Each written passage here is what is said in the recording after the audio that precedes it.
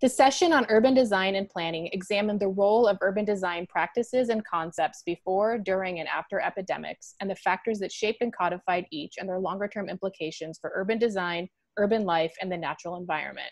Our discussant today is Richard Jackson. Richard Joseph Jackson is Professor Emeritus at the Fielding School of Public Health at the University of California, Los Angeles, where he was Department Chair in Environmental Health Science. A pediatrician, he has served in many leadership positions with the California Health Department, including the highest as the state health officer. For 9 years, he was director of the CDC's National Center for Environmental Health and received the Presidential Distinguished Service Award. In October 2019, he was elected to the National Academy of Medicine of the National Academy of Sciences.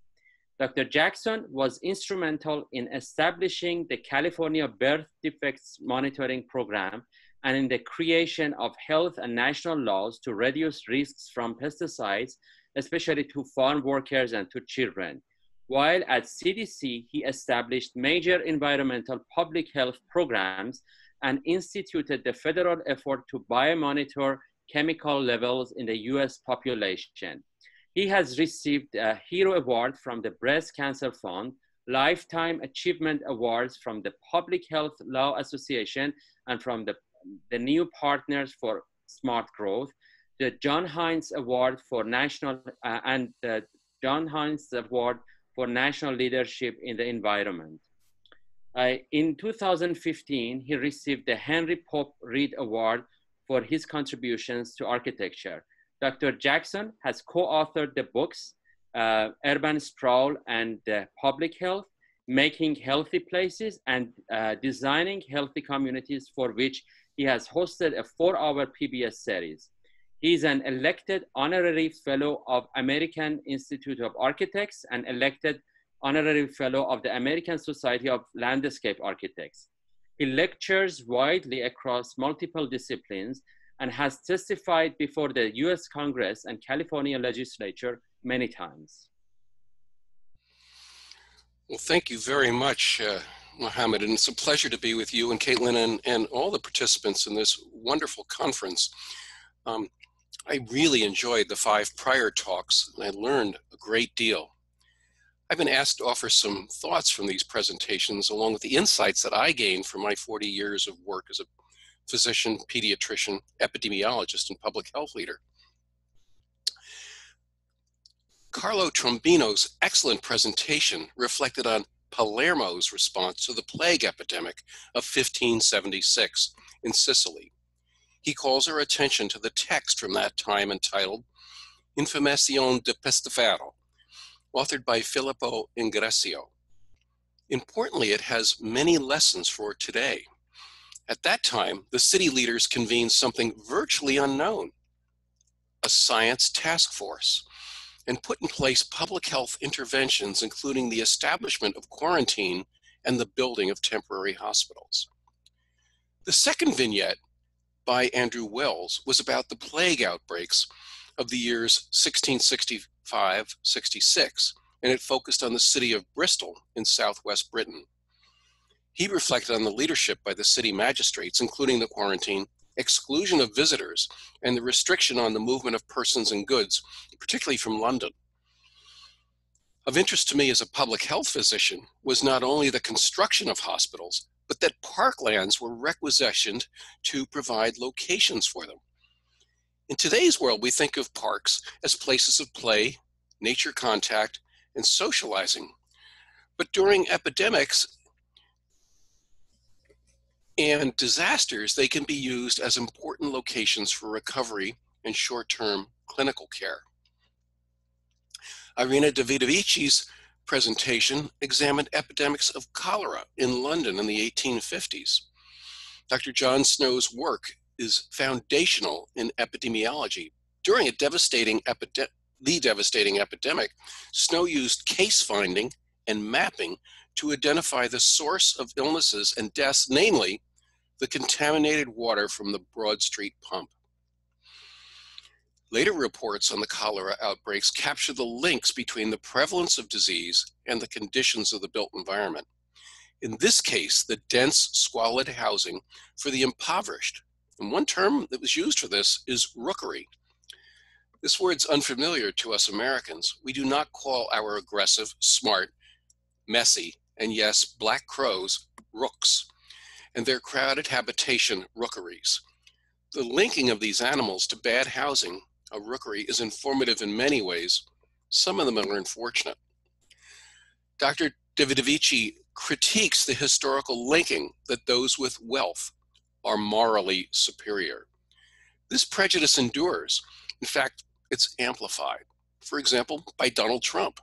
The linking of poverty, disease, and moral degradation creates a durable and dangerous triad, a near unbreakable iron triangle that is embedded in self-serving political beliefs.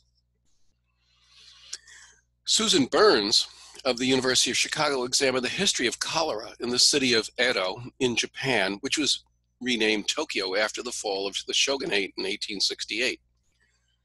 The government at that time was sensitive to the political danger of failing to manage epidemics effectively.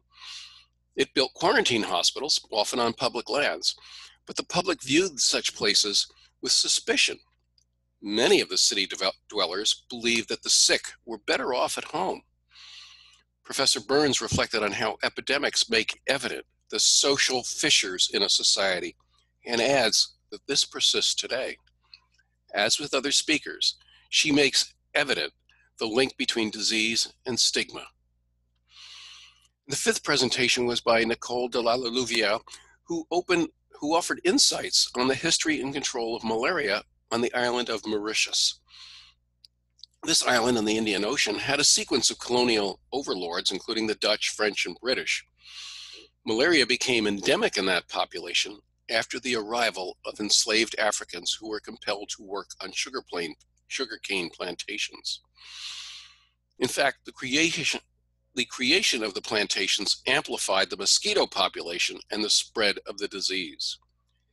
In 1865, an astonishing 12% of the entire population died of malaria. It was not until 1897 that Dr. Ronald Ross discovered that mosquitoes were the disease vector. In the early 1900s, mosquito populations declined through the drainage of marshes, and by the mid-century through the use of insecticides. In America, redlining on real estate maps was used to determine suitability for mortgage loans, and de facto to show where blacks were unwelcome and could not qualify for mortgages. In an act of disease-focused redlining, rather than merely economic, the so-called McGregor line was devised for Mauritius. This was a line encircling the island's mountain at about 1,000 feet, above which the risk of malaria was thought to be lower. So at this point, I want to offer a few of my own summary thoughts. As we saw in the first talk, the frontispiece of Ingressio's 1576 book on the plague in Palermo captures some of the past approaches for control of an epidemic. This four-part illustration showed the following elements. On the top left, oro, gold. On the top right, fuoco, fire. In the center, justicia, justice. And on the bottom, forca. And, you know, I'm given to transliteration. I thought forca meant force. In a way, it does. It means gallows, the hanging sites, and it was surrounded by instruments of torture. So the center illustration is of Lady Justice. It's a medallion which is circumscribed in Latin with the words, Justitia incesse virtutes continet omnes. Justice contains all virtues. I find this model and theme to be useful for my own thoughts, now offered from the vantage point of the year 2020. To effectively confront an epidemic requires each of the named elements, finances, hygiene, population management, and justice that includes the virtues of honesty, mercy, and charity. The illustration also has an important omission, namely the importance of science. First, thinking about oil, gold, wealth, substantial economic resources. Epidemics bring death not only to people, but to enterprises and to organizations. Epidemics are expensive, a lesson COVID-19 teaches us today. The top right corner of the frontispiece has the inscription Fuoco for fire. It represents the need for hygiene, in this case, aggressive and effective disease and pest eradication measures. In the 16th century, the Yersinia pestis bacillus and the importance of infected fleas and rats as the cause of the disease were unknown. I attempted to read small portions of the Italian text, and I was impressed by the excellence of Ingressio's clinical descriptions. Many of the clinical terms Ingressio used in his careful observations 450 years ago are accurate today, and much of his medical vocabulary is still used in clinical medicine. It was not until the late 19th and the first half of the 20th century that science and medicine offered essential bacteriologic, virologic, antiseptic, physiologic, and other insights. And before that time, doctors did more harm than good. We physicians admit this with embarrassment.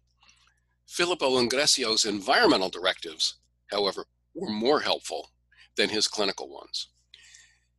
In confronting epidemics, population health needs have remained much the same with the exception of scientifically based improvements. Here, I believe, are the messages from me and for other public health and architectural leaders in the 21st century. Governments must be prepared to provide: 1, fundamental personal survival necessities, such as food, water, shelter, trauma protection, and removal of the dead. In large emergencies, this requires outside help. In fact, the definition of a disaster is an event so serious and widespread that recovery without external assistance is impossible. And back to gold, the economic impacts also make necessary outside funds, including grants and low-cost loans. And where there are devastating human losses, for example, of parents of young children, governments must provide support. Also, governments must assure some modicum of nursing care, often with hospitals. And important in this is the protection in the hospital of the personnel, who they themselves must remain functional and do not become disease spreaders. And governments must enforce public health laws, for example, related to the disposal of wastes, especially human wastes, and the provision of safe food and water. Governments must maintain social and public orders. Victims of disaster and epidemics are highly vulnerable to physical assault, theft, and other harms. And government must present misallocation of resources used for the control and recovery. For example, assuring that the recovery funds are not directed to private economic interests of the magistrate or to the president's son-in-law. They need to go out to the people that really need it. And Ingressio and others did not have the benefit of scientific advances, including chemical controls and pharmaceutical therapies developed over the last 140 years. These include disinfection, pesticides, antibiotics, and vaccines. And as science has advanced, we need our culture to advance as well. Namely, the need for sensitive addressing of the inevitable amplification of the economic and social disparities and the accompanying stigmatization of ill populations along lines of income, social class, and race. We need to put an end to that iron triangle. And I have one additional suggestion that extends more broadly. In the 21st century, governments must be prepared to address threats considered to be, quote, acts of God. For example, wildfires and floods and droughts and cyclones. Yet with climate change and planetary heating resulting from the carbonization of the atmosphere, many of these fall into the second category, human-made threats. And these include chemical, biological, and nuclear agents that can be used as instruments of terror. Specifically, humanity now possesses the scientific ability to synthesize pandemic-creating agents. Increasingly, governments must develop the capacity to address many threats, not simply those of the past. No longer can we think about dangers one at a time. Preparedness must confront a panoply of threats. Nations need to be able to address all hazards with accelerated research, robust communication systems, nimble access to resources, and competent leadership. And construction of human habitation must address this apocalyptic range of hazards. Thank you for the invitation to join you all.